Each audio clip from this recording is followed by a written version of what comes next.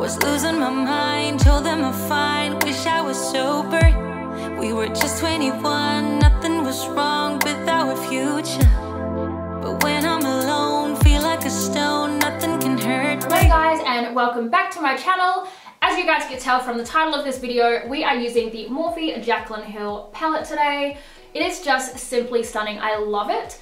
I did originally get it because I love this shade here, but today I've pretty much made this shade here the star of the look, and I am loving it. If you guys would like to see me film a tutorial using any of the other colors in this palette or just doing a different eye look, comment down below so I know, because I would just love to film another tutorial with this palette. It is just beautiful. Before we get into the tutorial, I just want to do a quick shout out to Julia.com. They very kindly sent me this ring. They did give me a few different pieces that I could pick from, and I went for this one here, which is a wedding set. Typical me, probably because I'm not going to have an actual wedding set of my own for a very long time. So I was like, you know what, I'm going to take up the opportunity, and this ring is just stunning. I will insert a little clip so you guys can see how beautiful it is close up. I will link their website down below, and if anybody's interested in the specific ring that I'm wearing today, I will also link that one down in the description. So yeah, a big shout out to Julia. Thank you so much. It is always really nice when brands reach out and just want to send you something. I already filled my brows in. I did it off camera because it takes me the longest time. I will link my brow tutorial down below if anybody wants to see how I do that. The only different thing that I do now with my brows is I do the top line first and not the bottom line when I'm filling them in. And that's basically it. I also primed my eyes using MAC Paint Pot in Soft Ochre, and I concealed around my brows and under my eyes using Maybelline Master Conceal. I'm just going to start by blending this color here through my crease, and I'm going to use my Morphe M441 brush. You want to really get that into the inner corner as well, because it's going to be a really smoky, grungy look. And when you've got less product on the brush, start bringing that color out. Next, I'm going to deepen the crease up just slightly using the same brush, but this time taking this shade here. Next, I'm just going to pack this red color here on the outer corner and the inner corner. The brush I'm using is my Zoeva 231 Luxe Petite Crease Brush. I'm going to pack the color on the outer corner and just build the color up to start with before I start blending it out. And put some on the inner corner as well. Once I've placed quite a bit of color, I'm going to go back in with the Morphe M441 brush and just do little circular motions to blend that out. And then start bringing it just a little bit through the crease as well. I'm going to go back in with that first shade that we used just to blend out the edges.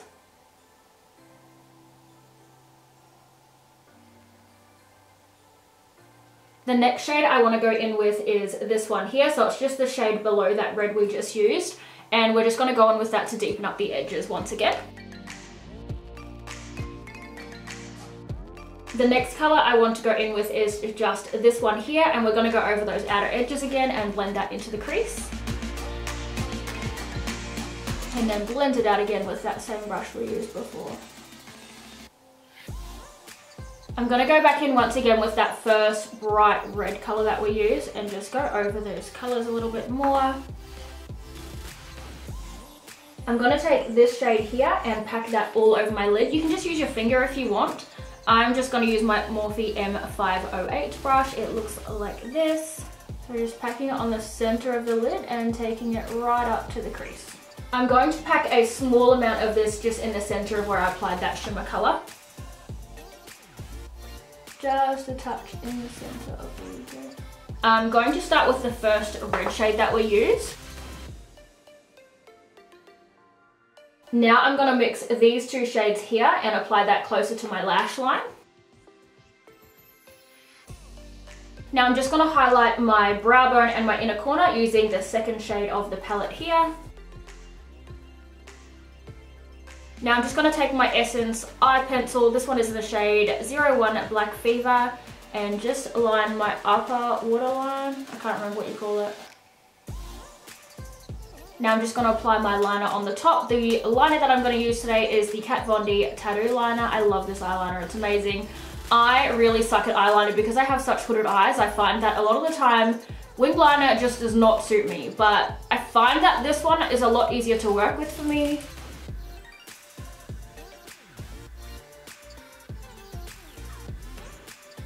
just below that little hooded part there. I like to draw a line so I know for my winged liner to not go past that, otherwise it will start looking really funny.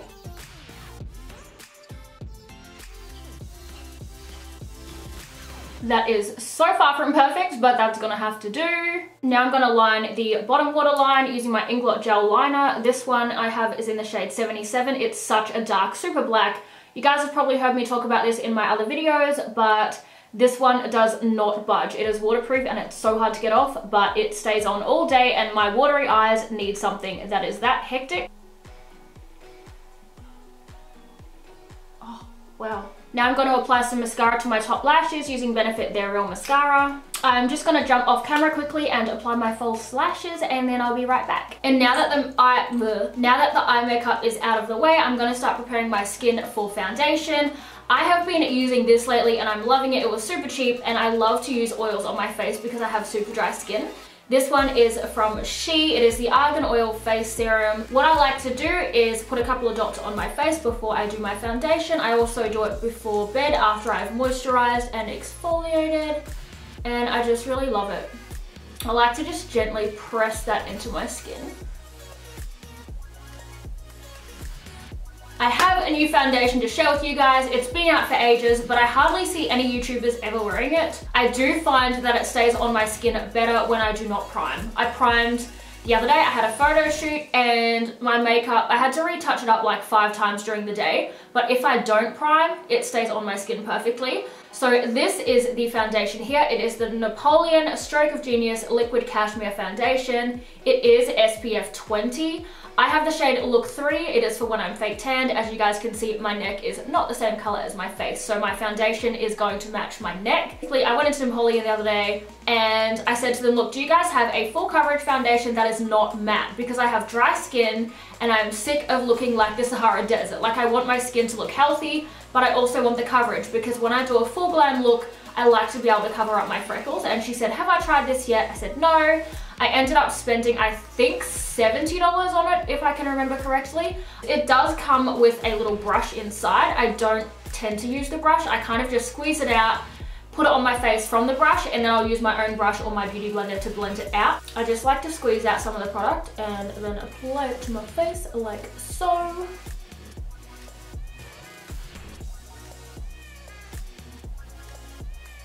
And then I just blend that out using my Zoeva 102 Silk Finish brush. Because I have dry skin, I find that patting my foundation in, it gives a nicer coverage. If I kind of buff the foundation around, it almost lifts up all the dry, dead skin that I have. So it's nice to just pat it in. It gives you a nicer coverage, and yeah, it keeps your skin looking a little bit more fresh.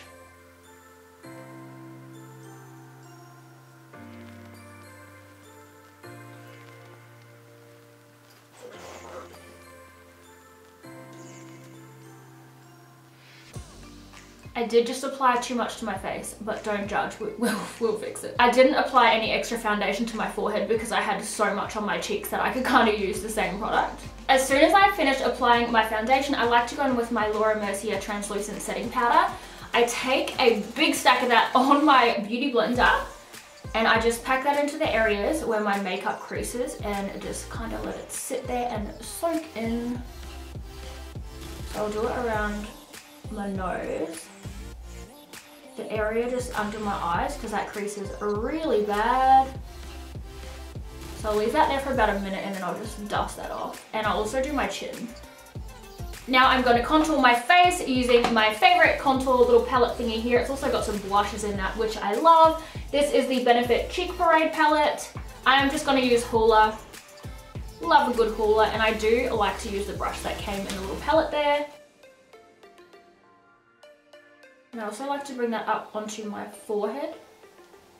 I just start in like the corner of my forehead, I guess you'd call it, and then I kind of blend it to the middle and then down the side of where my brow is. You guys have probably noticed I haven't posted any videos for a little while on YouTube, and I've also been pretty quiet on my social media. If any of you guys watched my New Zealand vlog video, the whole point of that trip was to go back and see my nana because she was really sick in hospital. We got the news just under 2 weeks ago that Nana passed away. So all last week we were in New Zealand, and it was just really nice to kind of have a break from social media and just really concentrate on family time and being there for the funeral and being around all my family. And Mason came too, so It was a nice holiday in a way because we got to catch up with people we hadn't seen for a little while. But yeah, it's never nice going to a funeral. What has happened to my cheek there? Oh my gosh.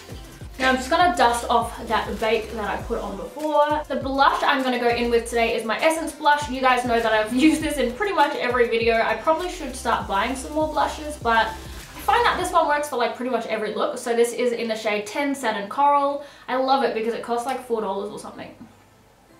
Just put that on the apples of my cheeks. Give myself a bit of color. I'm one of those people that either does like really dramatic makeup or I just don't wear any. Like I don't do the whole natural makeup look. That's just so not me. I'm going to highlight my face now using my Anastasia Beverly Hills Sundipped Glow Kit. I'm going to use the yellow shade here called Summer. I have pretty much none of it left, but I don't really want to buy like a whole new thing because these two I have not touched at all. So I don't really know what to do there. What is your guys' favorite highlight that is in like a single highlight pan thing? Does that make sense? So it's not like a set of 4, but it's one that's on its own, because maybe I should invest in getting like something that's just on its own.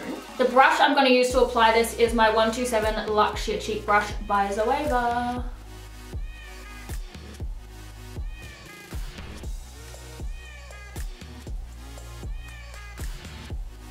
I always start by applying it like on my cheeks and then I end up with it like all over my body. Like I've got highlight all here, pack some on my nose.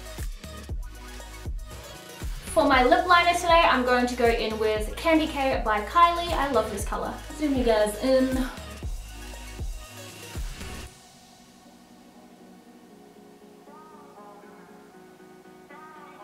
Have you guys noticed I'm getting so much better at having my face in the frame when I'm doing my makeup? Like half the time I'll like sit here to do my lips and then I end up like way down here and no one can see what I'm doing. I've been really trying hard to make sure that I sit inside the frame so you guys can see.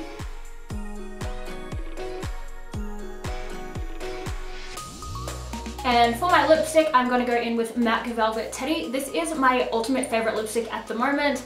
I've been wearing it pretty much every day, so we're going to wear this one today. Surprise, surprise.